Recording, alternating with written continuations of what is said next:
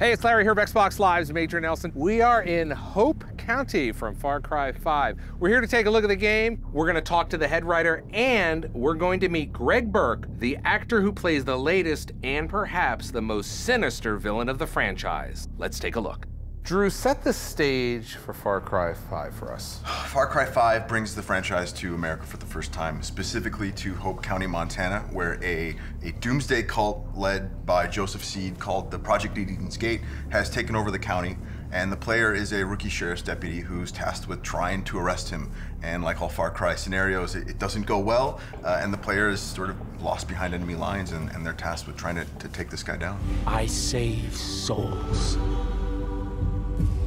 But unlike the chosen one sent before, God will never let you take me. I was reticent at first about being involved in a video game because I'm not familiar with the world.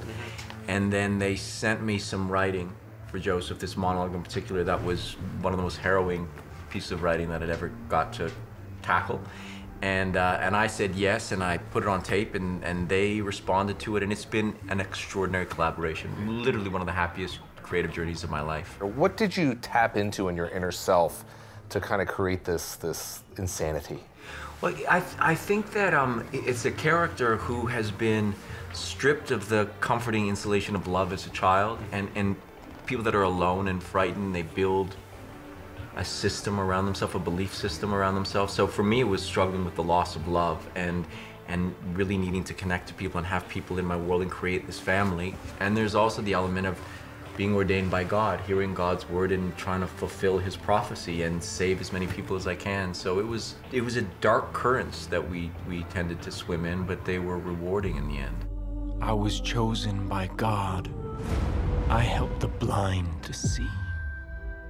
Rarely has a voice actor look so similar to the character in the game. What was that like? Did you draw from it, or what? Tell me a little bit. We actually ended up just purchasing Greg's likeness in the game. Because the thing was, like, you know, when he put that audition on camera, we had been searching all over, across Canada, across the United States, for someone that could really make us believe that this could be a cult leader, that we would want to join this guy's cult. Yeah. And the minute that we watched this audition tape, there was something about the honesty that he brought to the scene. There was a truthfulness, and you sort of felt yourself understanding where he came from, but at the same time being terrified of it. Tell me about the collaboration and learning about cults. I assume you're not in one yourself. I am not yet. The cult of video games now. No. It was a very personal journey, and so much of the game is me interacting with the player in a really intimate way, or with Jacob or John or Faith, and also going through these great crises of faith within myself. So it was a much more internal struggle for me. And I, as a father of a family, I understand what it means to try to hold people together and sometimes force them to do things that they don't want to do because you feel you know best. So I wasn't honestly as concerned with the bigger picture. I was concerned with the moment to moment and this dangerous intimacy that we were able to create. What is working on video games? What does that show to you in terms of this industry? I was amazed at how accommodating the process is.